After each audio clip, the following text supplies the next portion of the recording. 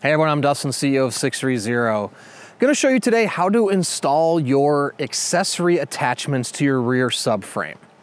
Now, if you're interested in buying an attachment for the rickshaw with the hitch, it's a very easy process. So, if you buy the subframe and you're gonna attach your attachments, first thing I recommend to install your attachments is hook your hitch up to the hitch, or hook your subframe up to the hitch. That is going to make the process much easier and keep this nice and stable and level.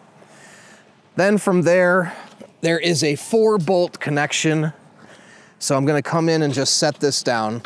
Now I wanna point out as well, you do have fenders here that can be installed. I would also recommend installing the fenders prior to putting on the basket. It'll make it much easier. I don't have the fenders here today. Those are fairly simple to install. They bolt on, and then you would just set it down and rest it here. So install the fenders before putting the basket onto the bike. That is also true if you were to buy an extra seat as well. Put the fenders on before. All right, so from there, this is about a 10 to 15 minute process. It's pretty quick. You're just gonna line these 4 bolts up like so. And you're gonna push that through. And it is important to do a washer on both the top and the bottom. I only have a washer for the bottom right now. Okay, so I'm gonna go through and you're gonna put all 4 of these in loose. That is very important.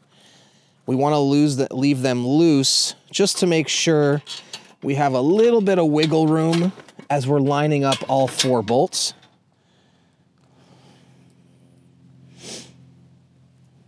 Okay. Let's find the best hand position here for this one. Okay.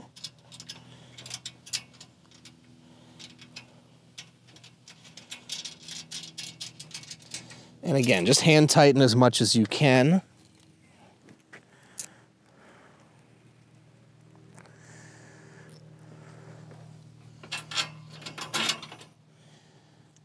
Once you get the first 2 in, it's gonna make it be a lot easier because it's gonna not move and tilt as much.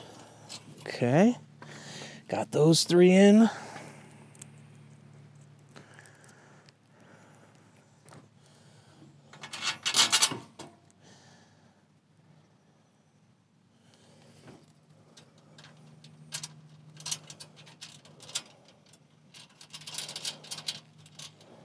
All right.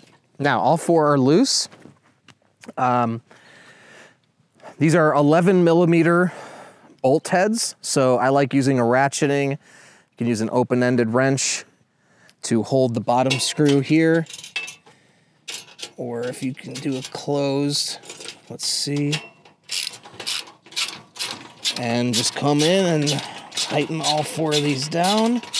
Now you want to definitely get these nice and secure.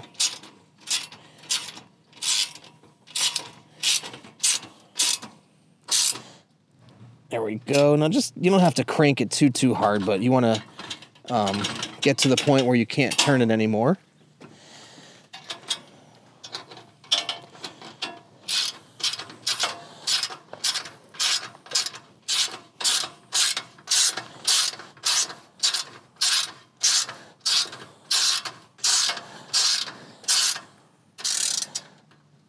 All right, 2 more to go.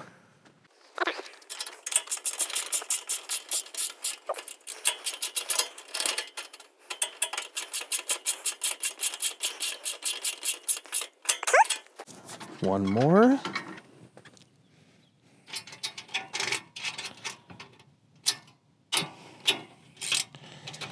Now, I definitely recommend, if you don't already have a ratchet set, it makes it a lot quicker.